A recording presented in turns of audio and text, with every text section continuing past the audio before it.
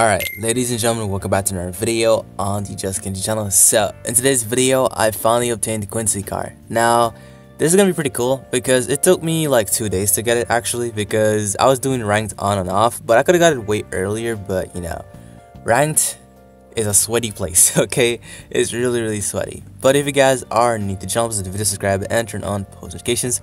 I'm trying to hit 25k subs, so please let's go.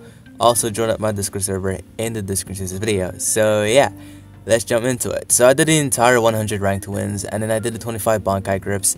All I really needed is someone with Rage and Ryatsu. It's very easy. But yeah, and also got Visionary. So Visionary plus the Quincycar is very brain dead, man. Like I can see it. Like when people boss traded with this, it will be insane. But yeah, I finally got it. Is it worth it?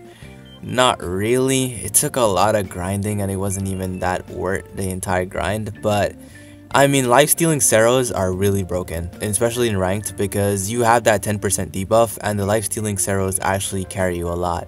Well, they carried me a lot in the PvP clips that you see later on.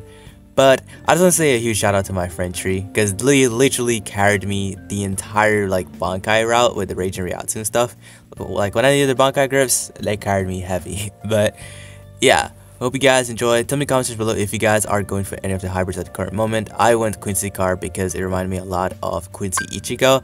I just like how the wing design looks. But yeah, hope you guys enjoy, and Quincycar is pretty cool. Hope you guys enjoyed the boss trade and the ranked gameplay. Peace.